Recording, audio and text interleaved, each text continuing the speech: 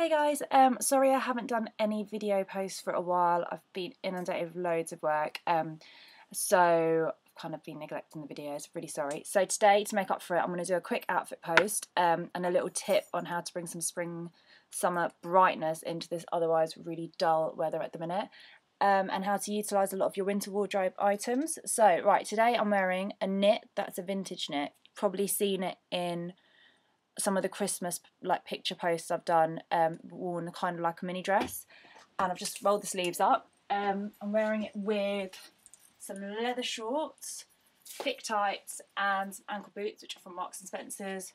Shorts are from Topshop. The tights, Primark standard. They're the really thick tights I was talking about in one of my tight posts. And I've just got the standard jewellery. Those of you who know me or follow the blog know I'm obsessed with jewellery, especially gold. Really, that's my little vintage necklace. And then that's kind of me bringing a Christmas jumper into spring. And then also another little tip, I've just done a post on this as well, is the Topshop nails range. This particular colour is called Zenith.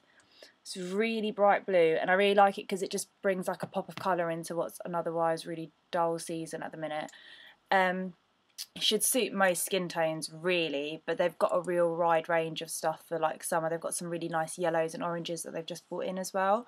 So give those a check, and I better go because I'm really late.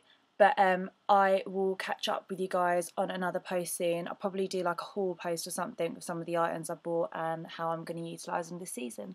So yeah, catch you guys in the next video.